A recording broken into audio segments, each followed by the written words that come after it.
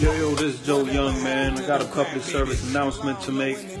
The album Invincible Armor won't be coming out November 25th. It will be coming out December 9th. For the simple fact that the whole album just got fucking great. Like, you know what I'm saying? For the fans, you know what I'm saying? Like, we got so many new heaters on there, man. We got some more darts for you, man. But this shit came in last minute. You know, the brother's been busy and all that. But you know, they managed to get on the album. Like, it's such a great feeling to give y'all that album, man. December 9th, man. But until then, Crack Babies 2.0 coming soon, featuring Raekwon, Cappadonna, and Method Man.